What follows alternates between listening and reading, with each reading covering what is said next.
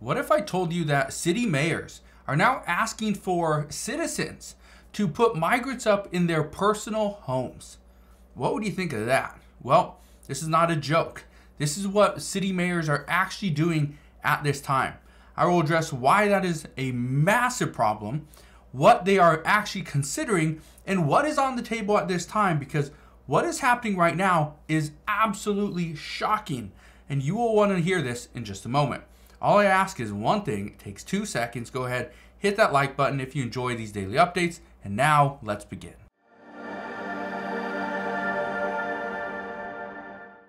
So many cities right now are really struggling.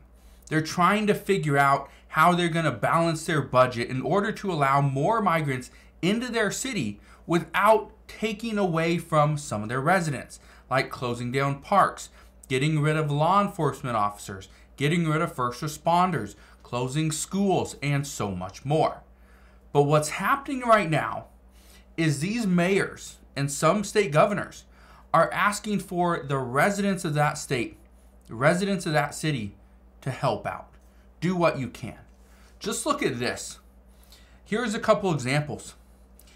Mayor Eric Adams, he's floating the idea for New Yorkers to house migrants in their private residence.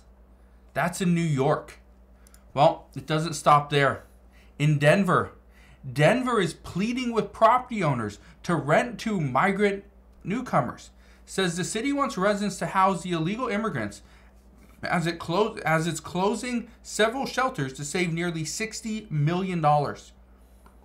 It's closing several shelters, not opening up new ones. The concern right now is there's not enough shelters, but yet they have to close some because they don't have the money. This is all going to come down to money. Well, it's not just New York and Denver, though. It's happening all over the place. For instance, in Michigan, it says Michigan asked residents to help house and settle migrants amid the crisis at the border. It says volunteers would be expected to support newly arrived refugees by greeting them at the airport and securing and preparing initial housing. So in this case, it's not necessarily you're going to put up your house, but you need to be the one that goes out there and secures housing for some migrants. They will then come in and they will live there. But it might be on your dime. It might be backed by your credit card, right? These are things that you're going to have to live with. But that's where these mayors and these governors are coming out and saying, well, we're doing all we can. All we're asking is for residents to step up so that we do not have a line of homeless people outside of a shelter every single night. Now, here's where things get very interesting. This was mentioned a couple years back. This is something that we've seen brought up multiple times, but just look at this right here. It says New York City suggests housing migrants in the jail sheltered after the Jeffrey Epstein suicide. It says Mayor Eric Adams has struggled to find housing for an estimated 100,000 migrants who have arrived in the city since last year. You know what's crazy about this story? This story is not from today. It's not from March. It's not from February or January or December. Not from November or October or September. It's actually from August 18th, 2023. This is months ago.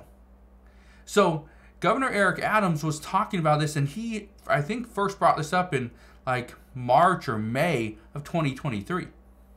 But this story is from August 18th, 2023. So several months ago. So where do we stand with housing migrants? And what are we looking to do? Well, here's the idea. According to multiple reports, there is an idea floating around. I want to read this, okay? It says, we will house migrants in correctional facilities, aka jails.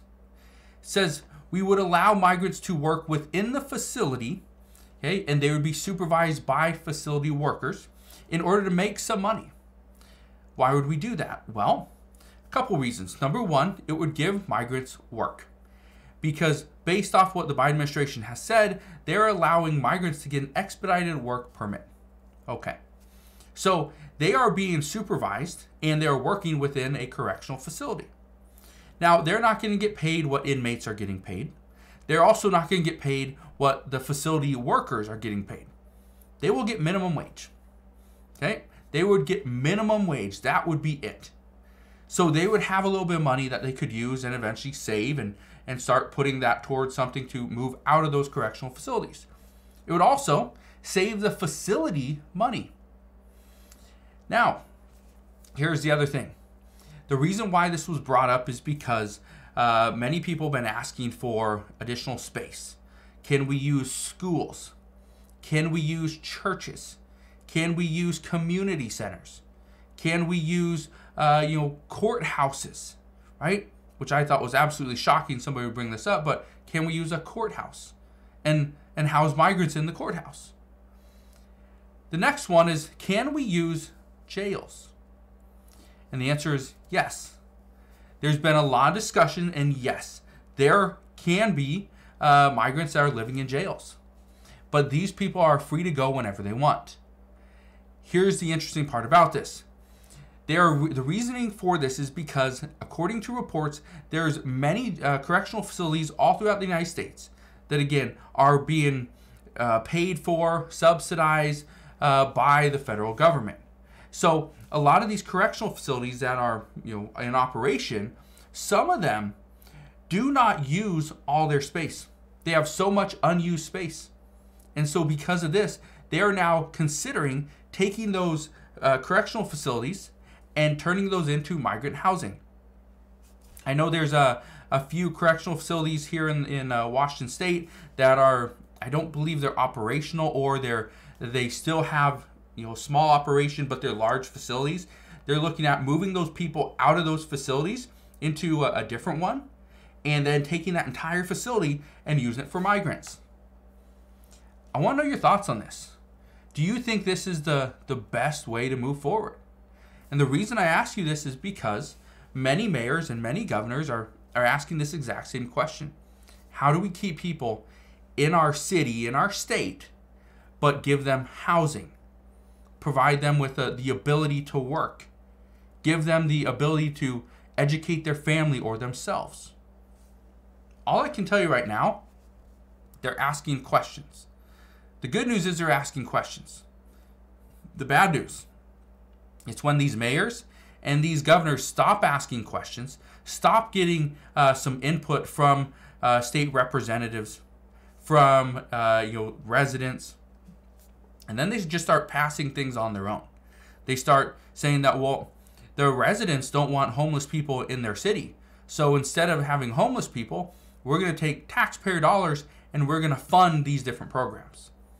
Where that's not necessarily what the residents said, but that's what the mayor or the governor heard. So all I can tell you right now is be ready.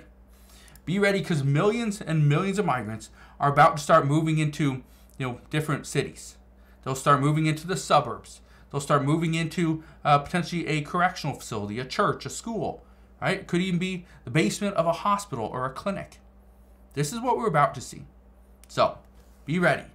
But all I can tell you right now is this is what's going to happen. This is not a guess. This is what we're already seeing. But the expectation is, as more and more migrants start to enter into the United States, as these months get a little bit warmer, officials say, and experts are warning, that we're going to have a massive surge here in the United States, and it could be even worse than December of 2023, where we saw over 300,000 migrants enter the U.S. So, as we get more information on this, I promise I will fill you in on all the latest news and updates, but that is what we know as of today. So again, thank you guys for watching. Consider subscribing, and I'll see you guys on the next one.